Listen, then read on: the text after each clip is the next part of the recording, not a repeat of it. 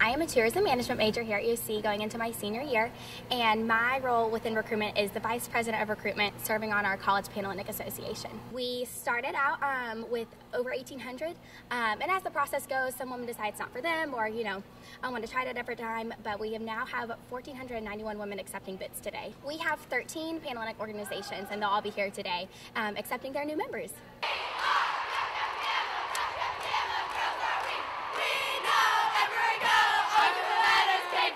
Really exciting, a little hectic, a lot of emotions, but overall it's been the best experience I've ever done. I'm really excited. They all got a bid from someone, so I mean that's kind of awesome. We have 25 out of 34 girls that get to run home, so I'm excited. I am Maddie Walsh, and I'm from Charleston, South Carolina. I'm Elise, I'm from Haddon Heights, New Jersey.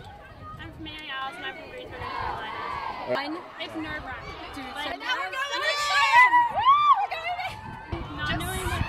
mutual selection, definitely. Yeah. If you love a house, you want them to love you back. And when they do, you get so excited, you're like, oh yeah. And now we're going to get our bids. And how are you feeling right now?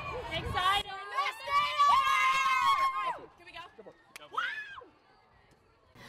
I served as a PICI, which is our recruitment counselors here last year.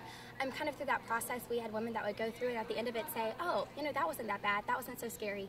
And that was kind of my goal with this position. This shouldn't be a scary or intimidating process. We want you to find your home here. So that's been my main goal taking this position, is that when the women come in, they feel welcomed with open arms, no matter which organization they're joining. I'm Mills Hayes, the station manager at Student Gamecock Television at the University of South Carolina.